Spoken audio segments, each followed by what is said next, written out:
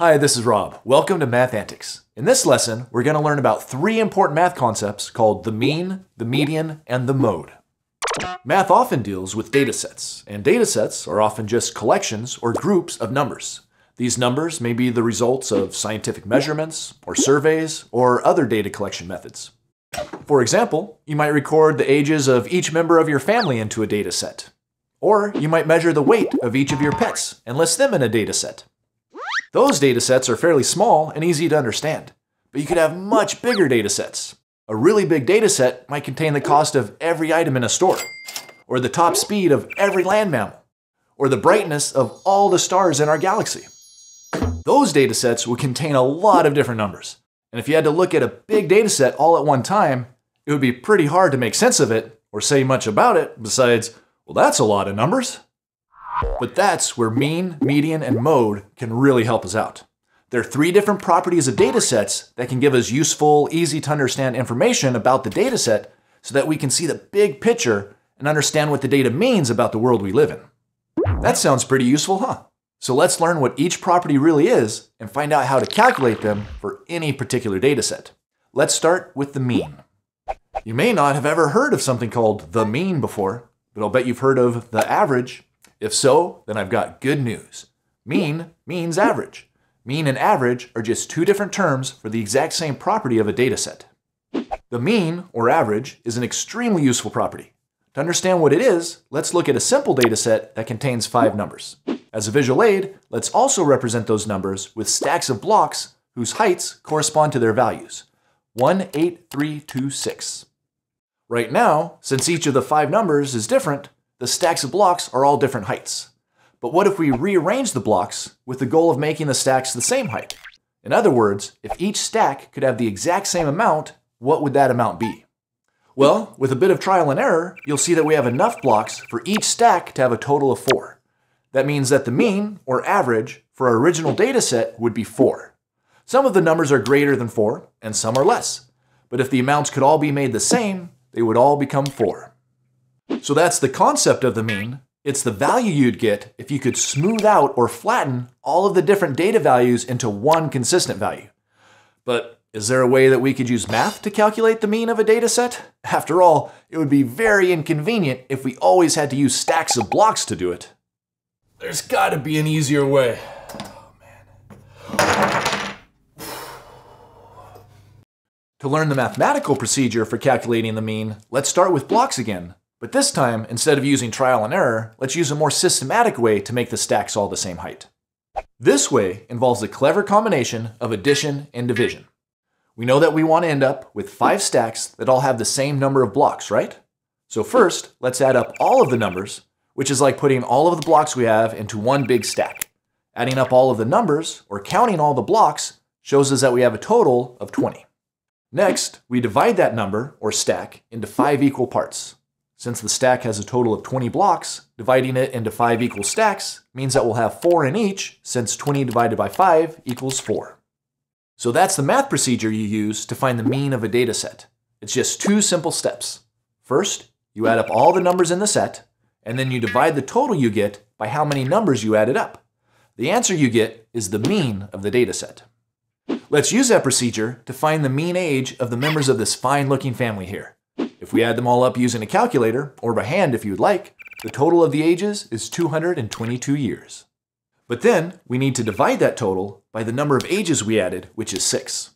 222 divided by 6 is 37. So that's the mean age of all the members in this family. Alright, that's the mean. Now what about the median? The median is the middle of a data set. It's the number that splits the data set into 2 equally sized groups or halves. One half contains members that are greater than or equal to the median, and the other half contains members that are less than or equal to the median. Sometimes finding the median of a data set is easy, and sometimes it's hard. That's because finding the middle value of a data set requires that its members be in order from the least to the greatest, or vice versa. And if the data set has a lot of numbers, it might take a lot of work to put them in the right order, if they aren't already that way.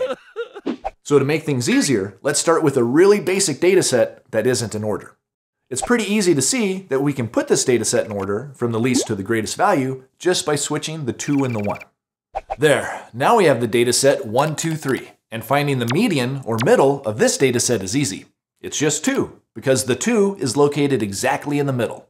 That almost seems too easy, doesn't it? But don't worry, it gets harder. But before we try a harder problem, I want to point out that sometimes the mean and the median of a data set are the same number, and sometimes they're not. In the case of our simple data set, 1, 2, 3, the median is 2, and the mean is also 2, as you can see if we rearrange the amounts or follow the procedure we learned to calculate the mean. But what about the first data set that we found the mean of? We determined that the mean of this data set is 4, but what about the median? Well, the median is the middle, and since this data set is already in order from least to greatest, it's easy to see that the 3 is located in the middle, since it splits the other members into 2 equal groups.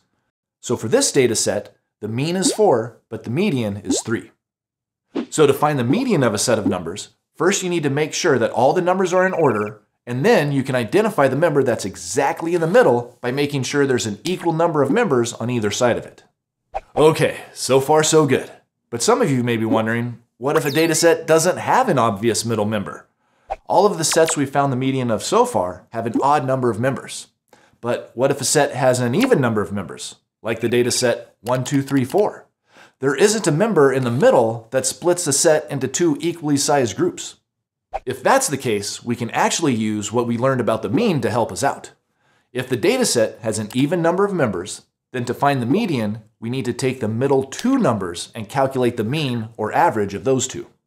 By doing that, we're basically figuring out what number would be exactly halfway between the 2 middle numbers, and that number will be our median.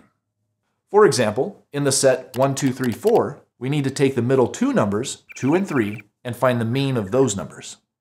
We can do that by adding 2 and 3, and then dividing by 2. 2 plus 3 equals 5, and 5 divided by 2 is 2.5. So the median of the data set is 2.5. Even though the number 2.5 isn't actually a member of the data set, it's the median, because it represents the middle of the data set, and it splits the members into 2 equally sized groups.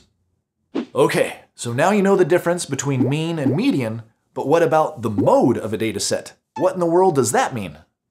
Well, mode is just a technical word for the value in a data set that occurs most often. In the data sets we've seen so far, there hasn't even been a mode because none of the data values were ever repeated. But what if you had this data set? This set has 6 members, but some of the values are repeated. If we rearrange them, you can see that there's 1, 1, 2 2s, and 3 3s. The mode of this data set is the value that occurs most often or most frequently, so that would be 3 since there's 3 3s. Now don't get confused just because the number 3 was repeated 3 times. The mode is the number that's repeated most often, not how many times it was repeated. As I mentioned, if each member in a data set occurs only once, it has no mode.